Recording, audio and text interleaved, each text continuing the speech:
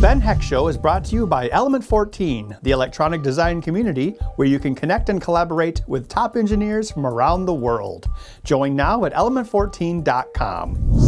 Hello and welcome back to the Ben Heck Show. So here on the show, behind the scenes, we talk about movies a lot. And Ben here loves to make his own movies when he has time. And we've been talking lately about this space sci-fi movie idea you had, right? Right, yeah, Max and I have been kind of toying with it, between takes. We wanted to do an episode about movie props for a while now. We did a previous one about the puppet that could talk automatically, and that was really fun. So we're like, hey, we should do that again. We wanted to see if there's any local filmmakers that needed help. We really couldn't find anybody. There wasn't any current production. So we're like, okay, well, maybe we can make a proof of concept prop for our own idea. What a great place to start. A computer! Yeah, exactly. So, this is gonna be a space station, and I'm like, okay, what kind of modular computer would be in a space station? So that's what we're gonna build. So we're gonna use things left over from the scrapping episode. Okay. That make Karen happy. Yep. And we'll probably have to buy a few new things in too. But we also want to make everything work. So not only could this be a prop, but it could also be a working computer. So here's some concepts I came up with. So I'm thinking we could start with a mouse, like a space mouse. It's magnetic, kind of like when we did that Steam controller. Okay. And it could have a dial around it because, it's always good to I'm moving something or I'm doing some sort of fine adjustment. So what we could do is we could take apart a very small travel mouse and we could turn the scroll wheel sideways so it interfaces with the inside of the ring. Ooh. So when you turn the ring, it actually turns the scroll wheel. Yeah, I like that. We can make a working mouse. And then I thought it'd be cool if we had a computer panel with mouse pads on either side, like metallic mouse pads that either swing out or slide out. So for the computer itself, I'm thinking, you need a lot of space in space because there's not much space. So it would be against the wall and you can see the screen normally, like, ooh, status update, blah, blah, blah. There'd be buttons around the screen like, ooh, do this really quick. Once you pull out the keyboard, then you can pull out basically where the mice go. So we'll find a keyboard that has nice looking keys and then we can add some detail to the top. Hey, remember all those LEDs you salvaged out of that stereo? Can we put them there? We can. Yes! They can be like status lights. Like, all right. Whoop, whoop, whoop, your station's about to explode. So mouse, keyboard, a way to make the mice and the mouse pads come out of the keyboard, and then we'll attach that to arms to a wall that goes to the screen. Let's get started. Amazing hacks. Where are my dragons? Inspired designs. Oh, look, I knocked some hot glue loose. Regrettable acting. I want to live in a world with Star Wars again! Each week, Element 14's The Ben Heck Show brings you innovative projects using electronics, engineering, and more.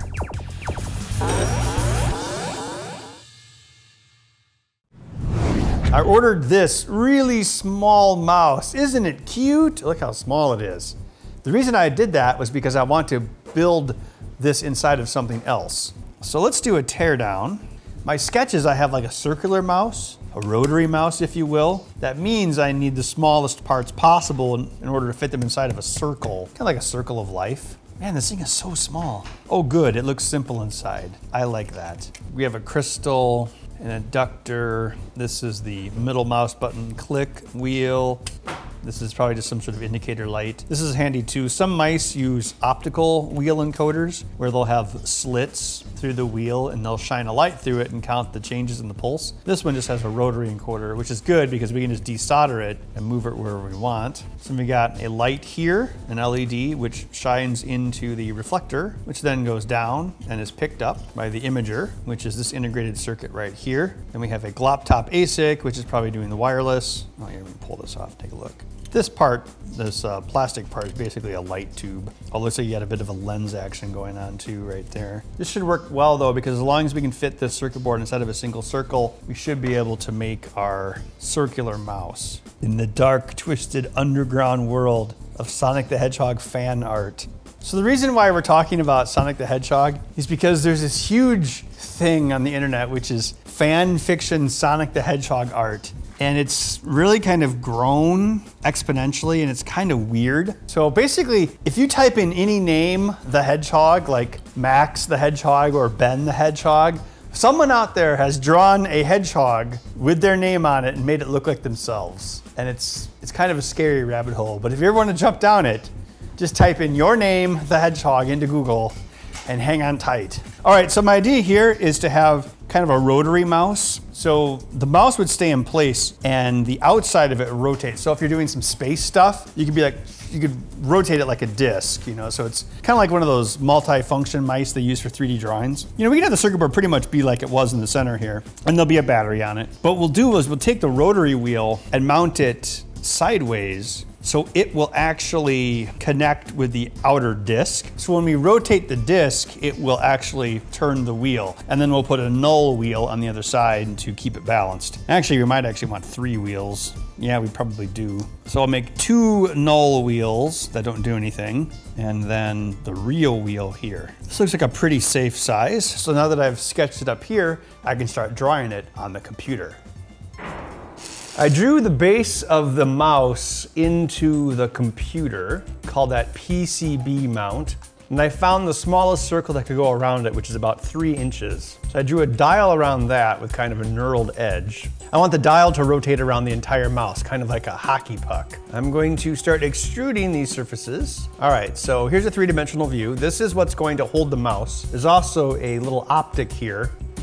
There's a little place for that. I basically copied the shapes that I found inside of the mouse's case. So we've got a hole for the optic, 2 mounting screws, sync button, and power switch. The other features in this are some recessed areas to hold neodymium magnets to hold the mouse on the surface. This is going to be the scroll wheel, which is this right here. So the scroll wheel will actually be sideways on it, so the dial will move it. So the dial will rotate around the mouse. And there's actually a little bit of a lip down here. So basically you put everything into the base, then you put the dial on top of it, then you put in the scroll wheel, and there'll be an idler wheel over here as well. See the 2 wheels? That should hold it in place. I probably should have drawn a 3rd wheel, but I don't think I actually have room for that. Yeah, so what I'm gonna do is get all this printed and assembled, and then once I know this works, I'm going to design the part that fits on top that attaches to these 4 screw holes that will enclose it and then have the 2 buttons.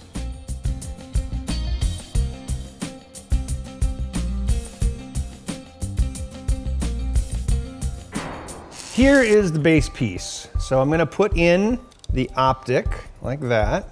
Now the circuit board goes on top of that. Should all line up. There we go. I'm not gonna bother screwing it in place just yet. The scroll wheel goes there.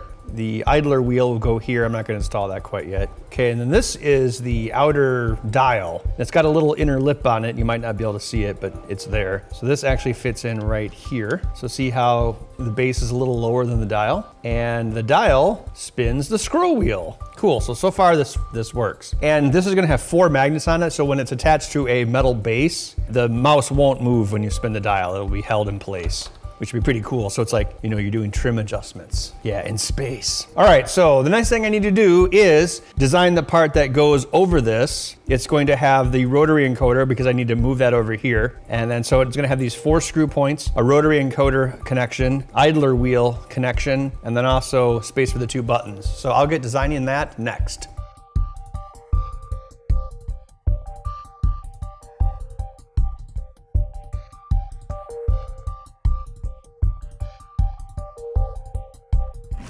Here's the status on the Space Mouse. I have the base pretty much intact. These are the buttons once I get them wired up. We have a ring here. I've printed a couple of these. PLA, ABS. This one had an error near the end, so I'm just seeing what material is best. I think ABS on ABS feels the best. I wanted this PLA one to make it kind of shiny and stiffer, but it has more drag. Yeah, so I'm reprinting another one of these. So how you assemble it, I'll just use this in the meantime, is this goes in here and you put it onto the wheel, and then you put in the idler wheel on the left. The idler wheel just keeps it level. And then this is the part that I'm still working on. This is the front of it. And there wasn't very much space at all underneath it for buttons. So I have to put these tack switches kind of up higher than I wanted to inside of the buttons almost. So what I've been doing is 3D printing buttons to try to find something that's hollow that will work with these tack switches. I haven't quite landed on the solution yet, but I'll just show you where I am so far with the rest of this. So that's what it'll look like when it's done. Of course, there'll be buttons here. So you're like,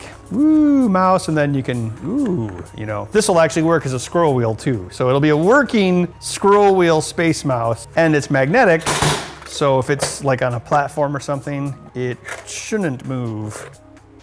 Well, unless it's not screwed together.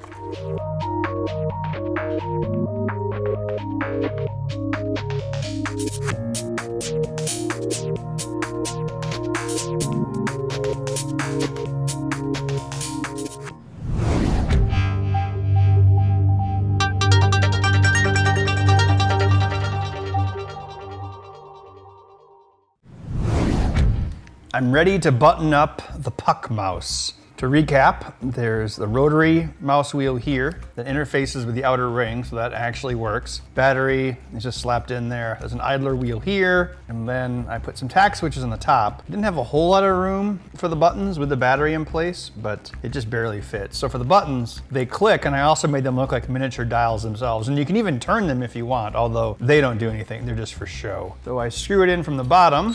That attaches the top to the main base, and the rotary dial, which is kind of redundant, goes in between that. So in theory, the magnetic bottom should keep it attached, you know, so if it's like, oh, like they're in space, but then like they fold out the keyboard for the computer, like that.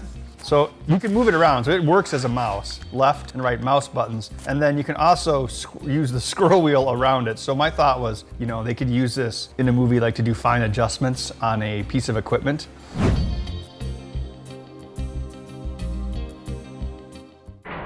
All right, Felix. Yeah, let's do something. Yeah, so the drawing that I made on the computer, the keyboard area is 20 3/4 wide, which will also be the same width as the screen, and it's 6.5 inches tall. So, you know how I like to make things out of paper first. So we've got these drawer rails that I pulled out of a drawer that I'm not using anymore. So we're thinking that maybe our pads for the Space Mice can slide out and reveal the keyboard. Space Mice sounds like a Don Bluth film. From the creative Titan AE and Fievel Goes West. Space Mouse. So this is the basic size that we would have. Yeah, it's a couple things to think about. So if the magnetic things were in front of the keyboard, right, and the slides were behind the keyboard, when they slide out, there wouldn't be a very good connection because you'd only be connected to like one bit of it, like here, so it'd be like, right? Oh, there's another thing to think about. Depending on the size of the magnetic mouse pad, would they intersect with each other? Like they couldn't take up this full width because they'd hit each other. Right. So you'd be actually looking at something like here. Yeah, like here and here. And then, does that actually get past? Oh yeah, that would definitely get past the edge of the casing. Were you born a scrapper? Do you remember? Yeah. Oh yeah, really? I came out scrapping. Okay, ready? Yeah, yeah. Seems like they go further than they need to. Yep. Is that gap going to be a problem, I wonder? I mean, I don't care if we see the this. ball bearings, because ball bearings are cool. So I'm designing things one bit at a time for the keyboard as well. I created this paper mask. And I think I'm going to actually ditch a lot of the keys, like the function keys, Alt, Control, Windows. I'm going to get rid of all of that to give the keyboard a more classic, clean look. Then I started making some accessory panels. This one will go above the keyboard, and it's going to use some of the leftover LEDs that Karen scrapped out of that stereo system, such as this LED. Yay, we recycled the LEDs. So we're trying to use anything that we have from that scrap episode in this build. So yeah, these LEDs will work out well. We'll have to check their polarities. So this would go right about here. There is kind of a challenge of the keyboard is bigger than it looks. You know, it's kind of like an iceberg. A lot of it's underwater. So this will have to go right about here because the LED has to be above the black lip. And then if we bend the leads, it will be about like that. Yeah, oh, there should be enough room. So roughly gonna look like that. So I wanna keep everything as thin as possible so the keyboard doesn't look like it's kind of swimming in a big open space. And I'm also gonna keep in mind that the magnetic mouse pad covers that slide out or rotate out will be over this as well. So, you know, you'd look at this thing and be like, oh, it's like this, and then you go, vroom, open it up, and then there's a keyboard too, and then you can close it, vroom, and then you just have your magnetic mice pucks. So yeah, I'm just cutting one thing at a time, making paper patterns and sketches to get a good idea of what it's going to look like. So So the keyboard is the last detail I want to design here. We took apart the existing keyboard and measured everything. So this is the template that fits it. And then I used these LEDs. These are left over from the thing that Karen scrapped in a previous episode. These will be indicator lights. And then I know I want this bezel inset here that just has a bunch of technical terms on it. So the question becomes, what should we make this look like? So Karen did this mock-up. This is how it actually looked like in a movie. This is how everything goes together. So we need to pick a good material for the keyboard, although we're running out of plastic. The mice pad are a certain colored gray, and then this is a little lighter, and this is a little lighter yet. That would give us a good separation because the keys are black, so if we put something light around the keys, it'll make the keys show up better. So down here, I've got some concepts. I'm thinking we could break up the area by putting a few more information panels bolted on here, and then maybe have some faux speaker holes on the left and right, and then some sort of texture to go behind that. Although I still think it's a little too white. I could try taking a piece of this white plastic and spray painting it gray, just to bring the color down a little bit. So how this is gonna assemble is like this. Here's a side view. I'm gonna make these ribbons along the side, and these will keep a certain amount of distance between the keyboard at the top and the panel at the bottom. So the mice and the mouse pad things, they will fit in here and slide out, and the keyboard will stay on top. And then we can also use these ribbons to attach an arm later on. We want this to attach to the wall. That can just attach right there. And this will give it kind of a more industrious look. It's like, oh look, you could hang things on the keyboard, you could attach things to it, so we'll add some pipes in there too. That should give it a nice, dimensional look. So here are the pieces I have to cut. I have a rear frame to go behind the keyboard, a middle frame that will hold the keyboard, and then the thing that I'm working on, the front plate area that I'm trying to pick out the best colors for. So I'm gonna do a few tests, cut some material, and then see what I can assemble.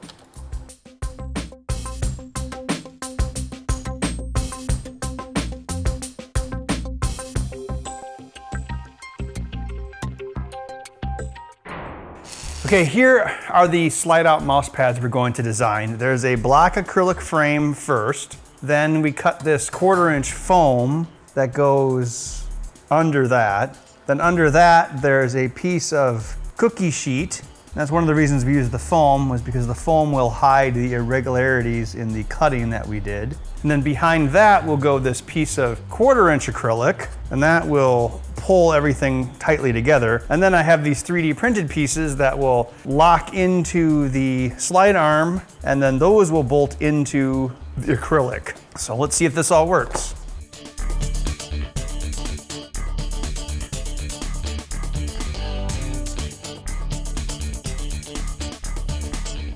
So I've got the back on the first arm. Uses a 3D print, funky foam, and a screw, so it's held vertically as well, otherwise it would tilt. So it seems like it's pretty decent surface. It's at least as good as one of those fold-out trays when you're in an exit row on an airplane. All right, so now I'm going to re-bolt the main surface to it, and then we'll continue on.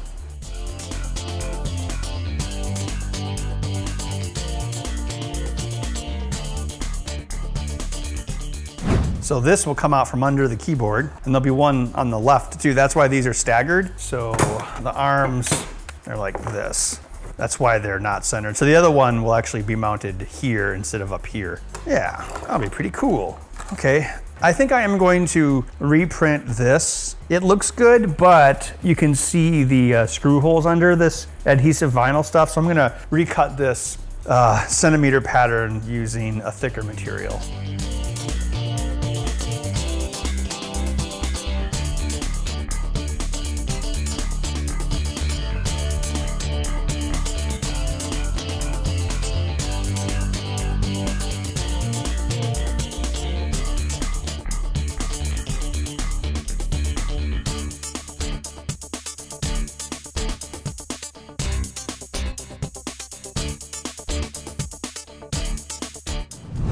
Ooh, Ben, your keyboard's finished. Yes, it looks so finally. pretty. It's very sciencey, yet also fiction-y. Do you remember these LEDs? I do, because I was born a scrapper and I recognize my scrap. They came from the Earth Day Salvage Wars episode, and Karen got these out of an old stereo. They look kind of futuristic though. Yeah, kind of retro futuristic. So check out this, we use these old drawer slides. So these are the magnetic mouse pads, and there's the custom mouse. Oh yeah, it's hooked up to the computer. So yes, it's a prop that works. What? Yes. So try the scroll wheel. Okay. Oh yeah. Oh man. Yeah, so I thought, you know, if you're gonna build something, you might as well make it work, right? Yeah. Yeah, so I think the way this would go in, like as a prop, is it would sit against the wall like this. Yeah. And then it would pull out when you're ready to use it, and then you can pull these out as well. So yeah, it took a little longer than I would have liked, and we didn't get time to make the screen, but I feel it turned out really well. It looks great. It's time for a tech timeout. For the logic puzzle part of our Hackmanji game, we're going to need patch cables. I'm making 3 different lengths, short, medium, and long. And what we've got here is this silicone insulated wire, 16 gauge. All I'm doing is cutting a length of wire. There we go. We have these jackets for these banana plugs here. Put these on. These are almost exactly the diameter of our wire, so they're a little snug. That's okay. Put one on each end. I found that doing this before shortening or before stripping the wire is makes it a little bit easier. I'll just strip an end off. Put the banana plug on our helping hands here. Put the wire in. Grab the soldering iron and solder. This is a big high watt soldering iron here. Since this banana plug is all metal and the gauge is so low, you need a lot of heat for this. Let that cool. And once that cools, you can screw the jacket on. It's still really kind of warm yet. Now, since I gotta make, I don't know, maybe like 25 of these, what I've decided to do to help things go on a little faster is load up all these helping hands with the banana plugs. I've already cut to length a bunch of wires and got the jackets on, so I can do these in mass. And so this is a repetitive task, trying to make it as efficient as possible. There we go. So at this point, I'm just gonna finish all these up and you'll see them in part 2 of the Hackmanji episode. That's all the time we have for today. Have you ever made a movie or a theater prop involving electronics? Let us know in the Element 14 community on element14.com/TBHS. You can also go there to read about upcoming episodes, builds, and special events. We'll see you next time. Let's go to space. Oh yeah, Can you I'll fly? drive. All right. Watch out, an asteroid! Oh man. Let's put a nuclear bomb in it. Here, I blew it up. Could you show us your impression of being sucked to the airlock again? Oh, there's like things flying past you. Yeah, why do I always like switch hands? They call me the new Amy Winehouse, but I'm not remotely as interesting. Think about it, who would put a self-destruct feature in a spaceship? That's really stupid. If you have something super valuable and you don't want it to fall into the hands of aliens, if they're trying to steal your technology. The Land Before Time, there's so many sequels, the dinosaurs eventually evolve into being able to go into space. And of course, dreams. It's held in place by dreams. Hey Felix, are you still game to be the guitar player in my country music band? I can't close because of the rocks, they're attacking me. What? The Ben Heck Show is brought to you by Element 14, the electronic design community where you can connect and collaborate with top engineers from around the world. Join now at element14.com.